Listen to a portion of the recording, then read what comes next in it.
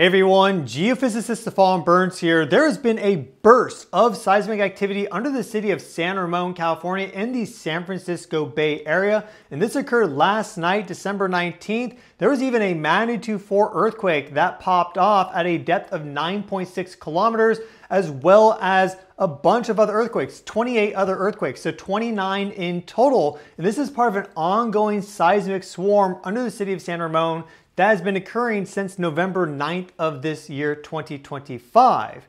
So what we're going to look at in this video is what's happening right now and kind of forecast out a little bit as to what could happen. We're also going to look at the history of seismicity in this area and also for the Calaveras Fault in general, because that is the fault that this is occurring on, just slightly off of it actually.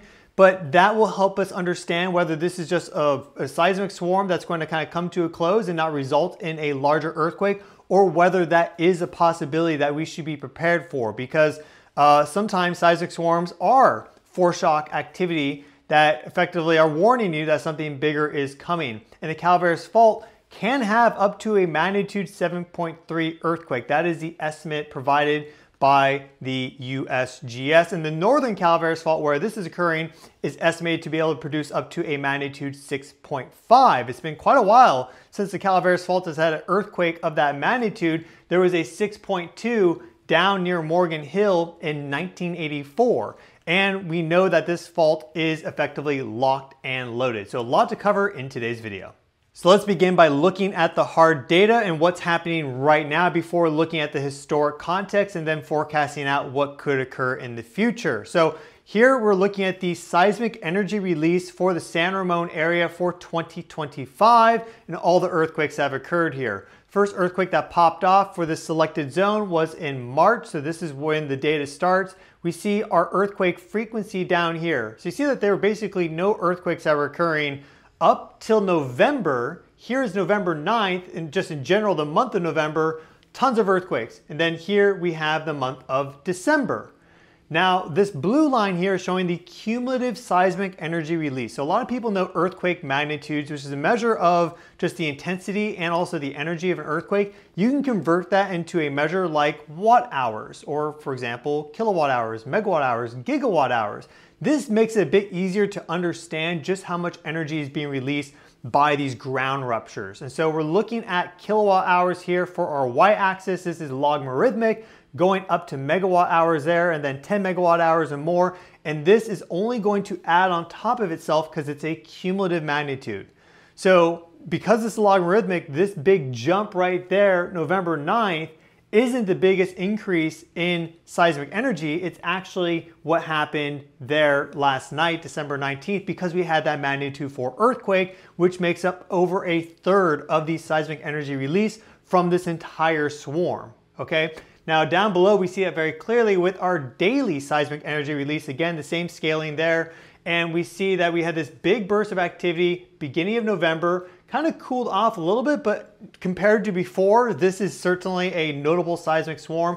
And then look at how it ramped up in December and actually stayed much more elevated compared to November. And that is what happened last night, the most seismic energy released from this entire swarm. You can kind of ignore this right here. This is basically just showing like normal activity. Then here is that first day in November where we had the big burst. And then you see that things continued. And actually look right there, you'll notice that we keep seeing this line plot go up. That means that there's more energy being released kind of continuously. Whereas immediately after the November 9th burst, we kind of had these days where there was nothing happening. Now it seems to be becoming more continuous, and that most recent bump is the most significant.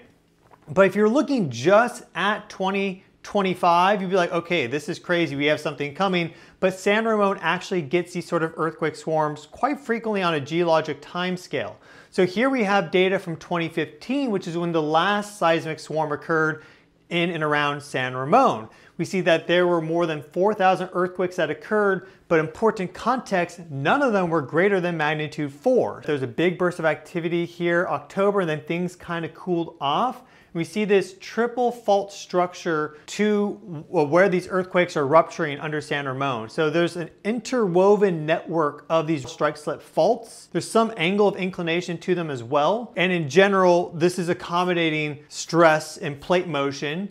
But again, the Calaveras Fault in general accommodates about 6 millimeters plus or minus 2 every single year of motion, but it does it in big earthquakes. So the long time frame, that is the motion and movement, but it's often not moving at all, only like a very little slow creep that makes up not even a third of the total slip. So we have these sort of seismic bursts that occur across time, and it's not just 2015 or 2025. We see some other ones here as well. Since 1970, there was one in Danville in 1970, the strongest magnitude being a 4.2, 289 events greater than magnitude 1.5.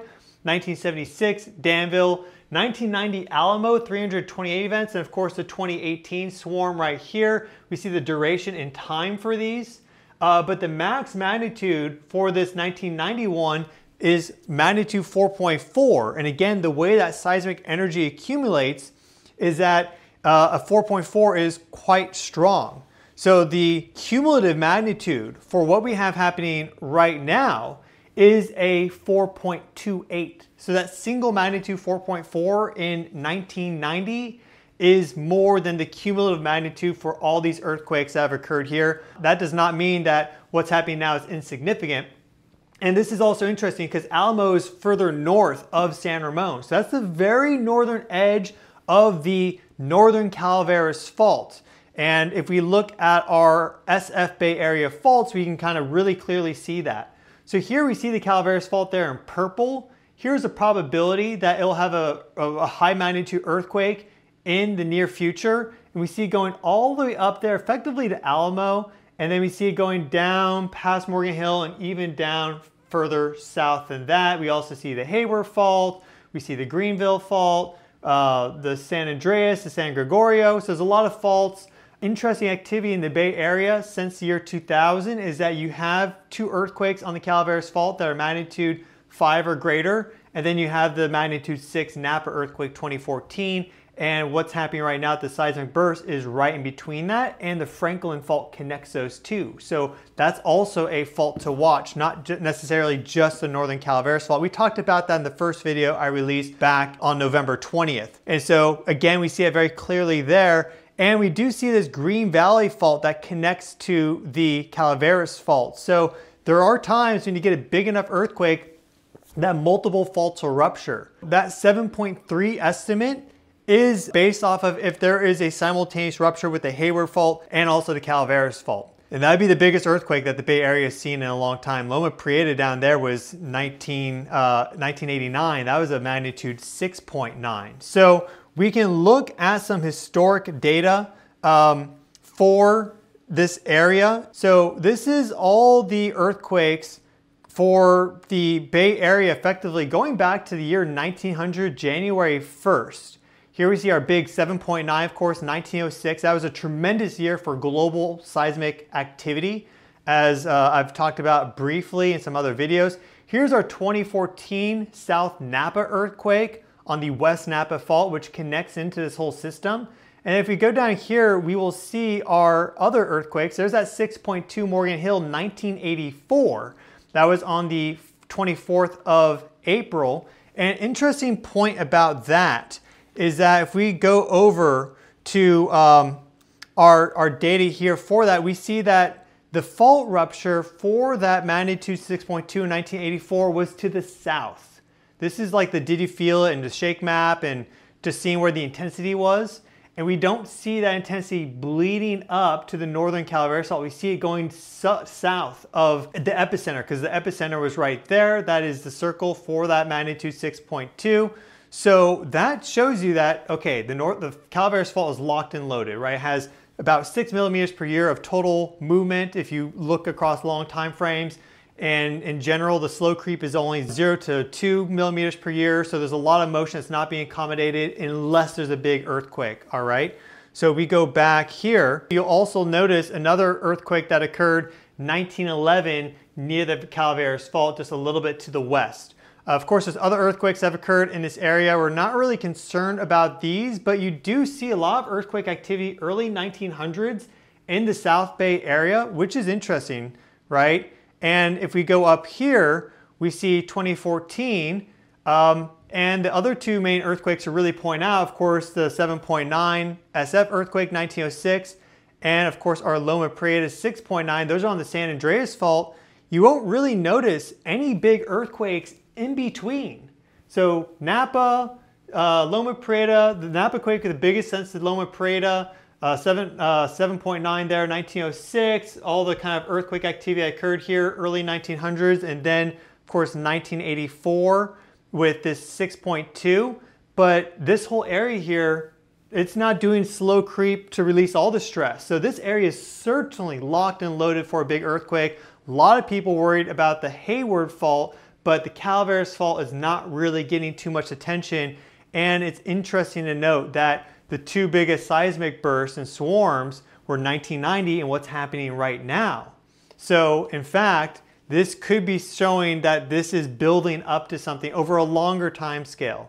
That's important to note. We can look again at our data here for this.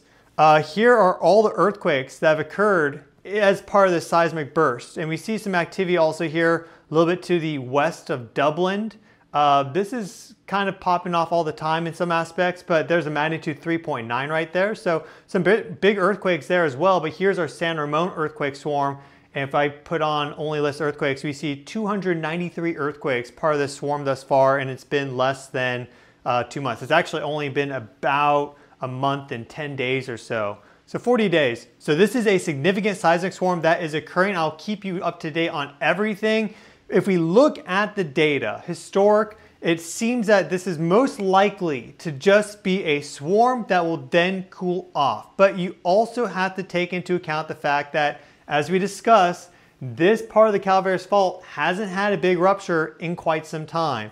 You have to go back to 1861 when there was a magnitude 5.4 on the northern Calaveras Fault. So it is locked and loaded and overdue for a big earthquake, and these seismic swarms have kind of been increasing in frequency since 1970. So over a longer time frame, right, this is a little concerning, and you take into account how we had the Napa earthquake, magnitude 6, and we had some magnitude 5s on the Calaveras Fault. Those are the three biggest earthquakes that have occurred in the 21st century for the Bay Area, and well, this whole area is definitely one to watch. So if you're living in those zones, I would definitely be aware, be prepared, have an earthquake preparedness plan. Because if there is a magnitude 7.3, let's say, right, that's the estimated maximum magnitude that could occur for these faults. And we don't know really what's possible, so keep that in mind too. But let's say a magnitude 7 occurs. That's a big, big earthquake, folks. I mean, that's like at least a minute or more of long period, low frequency surface wave ground motion. And it's the longer that the ground is shaking, that the more likely there's risk of buildings collapsing, things of this nature. I mean, remember back at the Loma Prieta, it was all the way down here, whereas we had collapses with bridges, like the Bay Bridge, up all the way near San Francisco. So this energy can really propagate out, and especially will propagate out along the trace of the fault, which runs through these valleys, because it helped create them, which is where the people live. So we have to be really mindful of that. So make sure you have an earthquake preparedness plan. You have some emergency food and water on hand. That's always a good thing to do. And if you'd like to stay up to date with what is happening here in the Bay Area with earthquakes, and I'm your guy, I'm your host, Stefan Burns. And also, if you want to stay up to date with what is happening with the Earth overall energetically, then you can subscribe to the channel. We cover earthquakes, volcanic activity, severe weather, geomagnetic storms, solar activity, space weather, planetary alignments, interstellar and cosmic forces, everything. We have a lot of fun here. Hope to see you around. Thank you all so much. Wishing each and every single one of you well. Please smash that thumbs up button to help the channel grow, and I'll see you all very, very soon.